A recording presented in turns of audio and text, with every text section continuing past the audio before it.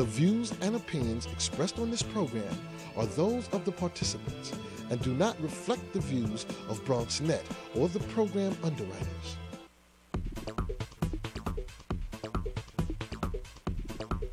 BronxNet. Your voice, your views, your vision.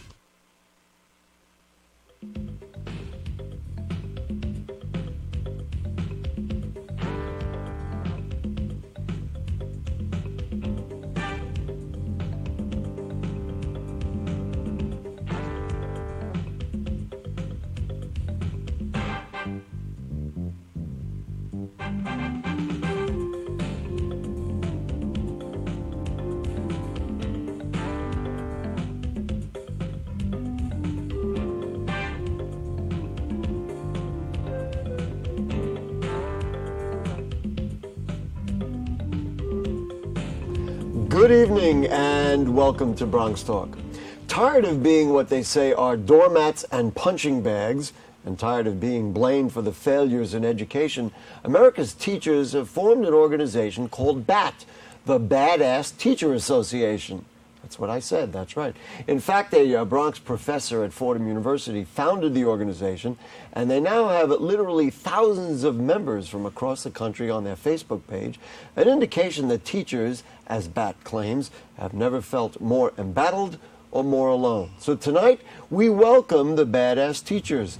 We have a college professor and a public school teacher with us to talk teachers and education. And if you'd like to weigh in with comments or questions, call us at 718-960-7241, or you can email them to us at bronxtalk@hotmail.com, and we'll read those on the air during a future edition of our program. Please join me in welcoming a couple of badass teachers, and if that's not Bronx language, I don't know what is. Nice to have Fordham professor and the founder of BAT, Mark Naison, back with us. Good evening, Dr. Naison. Great to be here again, Gary. Thank you. And also from MSHS 141 in the Bronx, it's Michael Flanagan. Thank you for joining us, sir. Thank you. Dr. Naison, let's talk with you. What is BATS? Why is BATS? How did it form, and how did we get to this moment? For the last 5 years, I've been very concerned about the demonization of teachers in the press and the excess of testing, which is pushing out any sort of creativity from our schools. And I became very involved in Bronx history projects, which all got pushed out of the schools. And I've been writing about education policy for the last 4 or 5 years. It seems like things just keep getting worse. More tests, more assessments, more attacks on teachers. So June 14th, an education activist from Oklahoma named Priscilla Sandstead and I decided, well, teachers seem pretty fed up. We're going to create a Facebook page called the Badass Teachers Association. Using that bit of attitude that you have tucked away somewhere. You know, and we're thinking, okay, we'll get 200-300 people, and it'll be a place for people to vent and strategize. By the end of the weekend, we had 2,000. And we had no idea this was going to happen. People from all over the country, bringing in their friends, said, we've had enough. Nobody respects us. Nobody listens to us. They blame us for the failure of schools in poor, embattled neighborhoods. And they're judging us on the basis of student test scores, forcing us to teach to the test. So it just kept growing and growing and growing because all over the country, teachers felt nobody listened to them and everybody blamed them. And what you haven't said, and I'm going to jump in with, is that right now that 200 to 2,000 is literally up to almost 30,000 people who are on that Facebook page that changes. Not only that, but we have organizations in every state, which we call BAT organizations. So there's New York BATS, Connecticut BATS, Florida BATS, California BATS, Alaska BATS. You know, what was really interesting to me is normally you'd think, and you're, of course, very urban and have been working in the Bronx for many, many years and writing about the Bronx for many, many years, you'd think that you would have an association with somebody from the Bronx. But you said you made this association conversation originally with somebody from Oklahoma. So these are not only New York City issues or even large urban city issues, but issues that resonate apparently across the country. No Child Left Behind, which was with the Bush administration, was a national policy. Race to the Top of the Obama administration is a national policy. The Common Core standards, which are being imposed without field testing in schools across the country, are national policies. What's happening in the Bronx is happening in Oklahoma, is happening in Colorado, is happening in Arizona. I mean, like any Facebook phenomenon, when one told another, it wasn't limited to just New York, Detroit, Dallas, Chicago. It was literally nationwide. Literally, Hawaii, Alaska. Unbelievable. Mr. Flanagan, let's bring you into the dialogue. Now, you told me as soon as you'd heard about it, there were things about BAT that resonated for you. Why did you, immediately after they came aboard, as soon as you heard it, you thought it was something you ought to belong to? Well, partially because I grew up in the Bronx myself, and when it came up on my news feed on my Facebook and I saw a Badass Teachers Association, I just thought it was another just straight post, but I started reading what people were posting and what the information coming from other states, and teachers just sort of pouring their hearts out in frustration and sometimes fear. And the information was just opening my eyes about the Common Core state standards and the race to the top and the corporate funding behind the deforming of education, basically, is what it is. So I immediately just read into it, and I saw Mark's posts and Priscilla's, and I just friended almost everybody on my Facebook. Well, you know, I read some of those things as well. What are the things that, as a teacher, that strike you? What do you hear from people, could be from Oklahoma or anywhere in the country, that make you say, you know what, this is something I have in common with teachers elsewhere? The consistency of attacks, the consistency of strategy that was being used. Not only on teachers in the Bronx that I was friends with, but looking at what was happening to people in Tennessee and in Florida and North Carolina and Chicago, Philadelphia. And it was like a concerted attack, and it was sort of uniform policies that they were throwing at us. And after becoming a member of the group and seeing it explode like that, just blow up on Facebook, I realized that we weren't alone, and we were in a bigger fight than any of us could ever imagine. In other words, you might have been isolated and say, well, we in the Bronx feel a certain way, but once you realized there was a commonality, then of course it got larger. Yeah, let me raise something, just put things in perspective. There's a school in the Bronx, not too far from Fordham, where the UFT chapter chair came to visit me. It's a school that is in danger of being closed if its test scores don't go up. He says a third of the teachers in the school are on medication for depression or anxiety. He says they're teachers who can't get out of the car in the morning to go to the school because they're teaching in fear. And then they transmit the fear to the students, because if you don't do better in these tests, the school gets closed, I lose my job, or I become, APP, go to the rubber room. The pressure is unbelievable. And let me tell you what the worst thing is in the Bronx. We have the highest obesity rates in the state, right? They're canceling recess to do test prep. They're doing test prep in gym because everybody's afraid of the schools getting closed. Let me step back and repeat the kind of thing that we see in, let's say, daily news editorials and New York Post editorials and other, newspaper editorials, and that is the UFT is a big problem because their rules and their hours and they allow teachers who don't do well, who have been gaming the system for years, to continue doing that, and that resource of teacher time and money that's put into teachers are one of the big problems in our school system, because you know what? The UFT is in the way of allowing allowing the Department of Education to make sure, like any employer would want to do, that people are performing properly. I'll start with you. Well, I think that's sort of an overrepresentation of a small percentage of teachers. But that is what we hear, and that's is what the editorials are saying. That's what you hear. but that's you know, propaganda basically. They're trying, you know, they're disregarding 95% of the good teachers, and they're harping on the 5% of the teachers that are yeah, maybe they need to go. That's why we have due process. That's why we have investigations. The UFT is not trying to keep bad teachers in those positions. What we are trying to do, what they are trying to do, is protect our due process. So, I mean, one of the questions you asked me before we sat down was, why would I come on this show in this climate to speak out? And that's why, because I have those protections that the UFT have fought for. So I'm sitting here, and I love my school, and I love teaching. And I'm sitting here right now so other teachers can come out. Are you? We're going to give Dr. Naison a chance to respond to my question as well. But are you aware of teachers who've been penalized for speaking out or for things like that, or demonized in that way for doing what you've done? Or is that kind of fear palatable? It is a fear, and it's. I don't know anyone who's come on a television show recently and spoken out. Okay.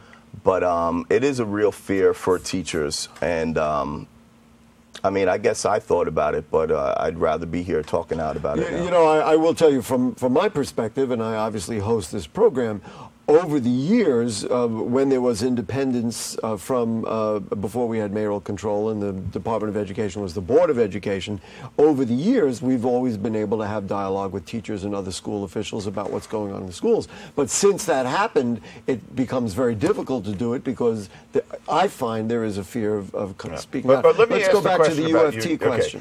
Okay. The best public schools in the country are unionized. Places like Scarsdale, Brookline, Chappaqua. You can't correlate union membership with failed schools.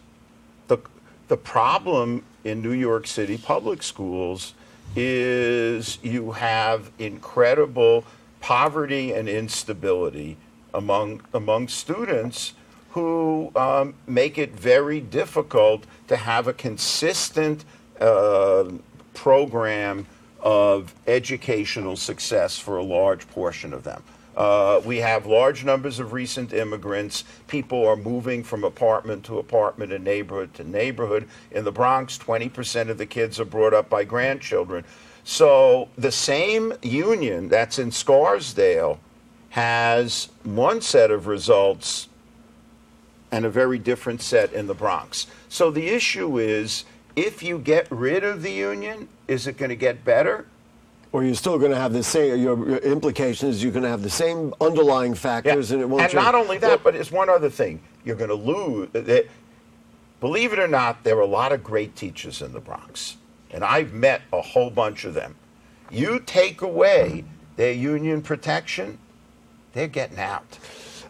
You know, there is a control, if you were going to do a test study, and the control is charter schools. Yeah. In that you have charter schools that many of them do not have to adhere to union regulations. They claim they're providing more flexibility. Teachers put in more hours. They have the ability to evaluate and eliminate or move teachers around as necessary based on performance. Does that model work? And is that a way of applying this? If you look at the statistics across the country, charter schools do not outperform public schools, if you look at the pattern as a whole. If you look at individual charter schools that are high performing, you have to look at how many of the students are pushed out because they're special needs students or ELL students. You're saying they pre-select who gets to go It's not necessarily pre-select. It could be push out. Mm-hmm. There is no evidence by any researcher that shows charter schools outperform public schools. There are individual charter schools that are a great success. There are individual charter schools which are corrupt. You put out an email, actually, and I do want to bring Mr. Flanagan in. I want to talk about this teacher evaluation system that came out. But you put out an email recently about a Bronx community charter school saying that the model works. Now, why does that model work, and does that say something about unionism, whereas other charter schools, at least according to you, don't necessarily work? Okay. the Bronx Community Charter School is a parent-run school which is very resistant to all the testing that's going on. To me, it's very much like the portfolio schools that exist, which are exempt from state tests, which are, in other words, there are schools like that charter school, which are New York City public schools, which have been exempted from testing. The key thing is the philosophy of this school. Most charter schools do not have this philosophy, and most public schools don't get a test exemption. Let's get into this teacher evaluation thing. There was a lot made of the fact that the city was going to lose a lot of money. In fact, the city did actually lose some money because they were unable to negotiate a teacher evaluation program with the UFT and the Department of Education. Now, there's a new 4-tiered system which they say will streamline the teacher termination process, getting bad teachers out. And if a teacher is rated ineffective twice, that represents a strong pattern of incompetence. Presumably, you don't want to see incompetent teachers in there. Do you like this system? Is this a way to at least evaluate or get bad teachers out of the classroom? No. First of all, the money that they offered was more or less of a bribe. And what you're talking about the funding that would have been cut, funding, the race right? to the top. So they jumped in and they changed the laws just to get the race to the top bribery from the federal government. And then what are you determining is ineffective teachers? They're using test prep companies like Pearson that are coming in and they're manipulating the exams. We're not even seeing the results. Parents don't see the entire exam, and then we're getting an algorithm of an effective or ineffective rating, and then they're labeling you ineffective. What would be a good system? Now, let's just review. The state of Massachusetts requires that measures of student learning be piloted and that teachers be evaluated not by one set of scores but by trends over time. Is that the kind of substitute evaluation system you'd like? What would be a good way of improving our evaluation of teachers that you would think is fair? Well, just the high stakes testing alone is not the answer. The fact that you're basing student test scores and you're using that to determine like a teacher's employment, there's no data that shows that that's an actual legitimate evaluation method. We call it a snapshot. You're looking at a snapshot of student performance and you're linking that to teachers. Mm-hmm. When you're taking out poverty as the biggest indicator of performance on. So you're saying that maybe there could be an algorithm or some adjustment based on the children that come in there. I can see he's jumping out of his skin. Yeah, I mean, when they had the teacher ratings that were published in the newspapers, my wife said there was no correlation between the actual effectiveness of the teachers as understood by the principal, the other teachers, the parents. And what was listed. Now, we should qualify that your wife is a principal. She's a principal of one of the highest rated public schools in the city. Mm-hmm. She said that what people say is the current system of value added is junk science because it measures very small variations in test scores from year to year. So you're simplifying. First of all, using these tests are meant to diagnose. And what you're doing is you're evaluating someone's overall performance based on that. Right. But tests were originally intended to be diagnostic of student levels of performance, so teachers can help them. And then using the same test for students is inappropriate. One quick question for Mr. Flanagan, then we're going to take a couple of calls. Are teachers teaching to the test, and I guess we've suggested it, or you guys suggested it earlier in the show, are they teaching to the test, and is the notion of these tests really an ominous thing for teachers because they have to change their teaching philosophy in order to get the kids through the test? There is no choice but to teach to the test now. There is no other... That's the goal. That it's not the teacher's goal. No, I understand that is the school, because the principals are also being evaluated the same way we are. I mean, just before I came on here, I saw that 40% of Syracuse teachers were just released today. 40%? 40% of Syracuse teachers were put on teacher improvement plans. 40%. That means by next June, that 40% is looking at expedited termination. You know, I would say that we're going to have to replace those teachers. And With who? I was about to say, I wonder what the quality of the new teachers are going to be compared to the 40%. We are basically inculcating educational malpractice in principals and teachers, doing things they know are wrong and borderline abusive because they will lose their jobs. Let's go to the telephone. It's Elsa from Gun Hill Road. Elsa, hello. Good evening. Elsa is sounding very much like a busy signal. Let's bring on Bob from Riverdale. Hello, Bob. Nice to talk to you. How are you, Bob? How are you? We're good. As What's the up? former PA president of 141, where one of your guests is from, Okay. it was a beautiful school.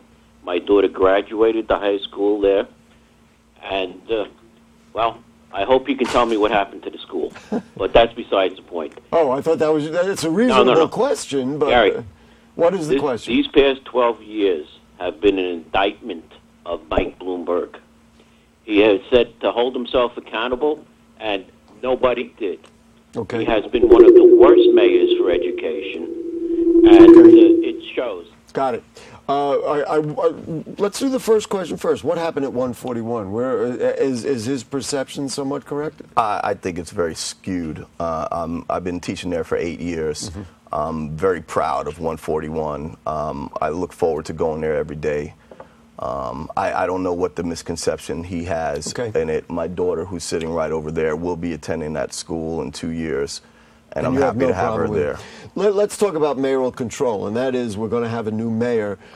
Is mayoral control, we'll start with you and then we'll let Dr. Naison weigh in on it, is mayoral control in and of itself the problem, or is it this mayor and the way he has applied it? In other words, if Joe Loda or Bill de Blasio is mayor, are we still have a problem because it is mayoral control, or do you think things will improve? I think mayoral control is a tactic that's being used by the corporate ed reformers to centralize power and take the communities out of decision making in the schools. I think it's a tactic. I don't think it's Bloomberg or I think it's putting too much power in one person's hands. Mm-hmm. Will it get better with a new mayor? Let's say either Loda or de Blasio is mayor? I know Bill de Blasio. He's from my neighborhood. He's very critical of the testing.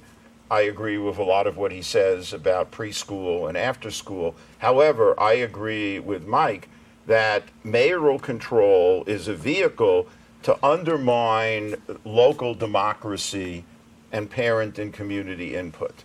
The idea is that schools are too important to let. But didn't we have just an immense amount of corruption and politicking with the school boards? Wasn't that a very big issue? Okay, now the corruption is at the top. It's worse. It's Pearson getting the money rather than guys in the neighborhood. I'd rather the neighborhood politician get the money than corporations like Murdoch and Pearson. No, there is more money being funneled to powerful interests now with no control or oversight than ever before. Or even commitment to actual education. Yeah, and who is making the money? See, what I say, follow the money trail. Community control. Some of the money went to people in the neighborhoods. Now it's all going to these multinational corporations. This is a huge hustle to take money from the public sector and put it in the private sector. Let me read you something right off the Common Core website, because you talked about the Common Core standings, and this is really their statement of purpose, and that is that the Common Core state standards provide a consistent, clear understanding of what students are expected to learn, so teachers and parents know what they need to do to help them. The standards are designed to be robust and relevant to the real world, reflecting the knowledge and skills that our young people need for success in college and careers. And then it goes on. Isn't that what we want from our schools? Don't we want to have a consistent curriculum that everybody understands so we all know what the bottom line is? Absolutely not, because our children are incredibly diverse. Do we have the same curriculum for special needs students and test them the same way we have other students? For ELL students, we are humiliating to the point of abuse whole categories of students for whom these tests are developmentally inappropriate. And What about things like vocational and technical education? We once had great vocational and technical high schools in New York. Now we have this one-size-fits-all model, which is institutionalizing mediocrity. Mr. Flanagan, when teachers had more control, let's say, over a curriculum, wasn't it dangerous that, you know what, you'd be teaching one thing in an 8th grade class and somebody else would be teaching something else, and then the children would have a whole range of different outcomes when they graduated? No. Or didn't graduate? We've always had curriculums. I always tailored my lesson plans to the New York State curriculums. This Common Core thing is more or less developed by corporations, like from, you know, Bill Gates and you know, funded to the states just as a means of control. Do you believe it's in part the type of curriculum, because they don't fully understand education, is developed by corporate people, not educators? Right, and I think it's a tool to take control of those I do want to schools. ask one thing just before we run out of time. I know you could talk about Common Core all night. What do you expect the outcome of this to be? I mean, we're talking now, these standards are all the way up into the federal government, way into the Secretary of Education. What do you anticipate the result of this BAT movement will be? In 5 years, Common Core and nationwide data collection will be in tatters, because there is a building revolt of teachers, parents, and more sophisticated students against this top-down, profit-driven education, which pushes out art, which pushes out music, which pushes out creativity. So the revolt now is just at the beginning. Mr. Flanagan, what would you like to see? We've got about 20 seconds. Well, I'd just like to say that we're going to win, because my daughter needs to go to school and she needs to be happy. So our backs are against the wall, and we're going nowhere. Thank you, Michael Flanagan, for your commitment to the children of the Bronx, and Dr. Naison, thank you for just speaking, and of course always being a great guest on the show. And folks, if you have further comments or questions on anything you heard on tonight's show or anything going on in the Bronx, you email them to us at BronxTalk@hotmail.com, or you make a comment on our Facebook page or the Badass Teachers page, and we'll read them on the air during a future edition of our program. Our archives are always available at BronxNet.org. You look at the right-hand navigation bar and you click Bronx Talk. You can become a fan of us on Facebook. Now, next week, it'll be one of the most exciting programs we've ever done. We'll celebrate our 19th anniversary. That's right, 19 years of Bronx Talk, and we'll do it with what I think is one of the most important proposals in the Bronx's history, and that is to turn the Kingsbridge Armory into the Kingsbridge National Ice Center. And our guests next week will include a New York sports icon who is now the CEO of the project. Yes, NHL Hall of Famer Mark Messier will be here to talk about the Kingsbridge National Ice Center. Should be a great night, and I hope you will join us. It's the first time he's given an extensive interview about this project. Messier and the Kingsbridge National Ice Center on Bronx Talk next Monday night at 9 on BronxNet 67 and Fios 33. I certainly am looking forward to it. Hope you are too. Thanks to our producer, Jane, our director, Shirley. Dina's the studio coordinator, the cast of thousands, and to you, we'll see you next week. Good night.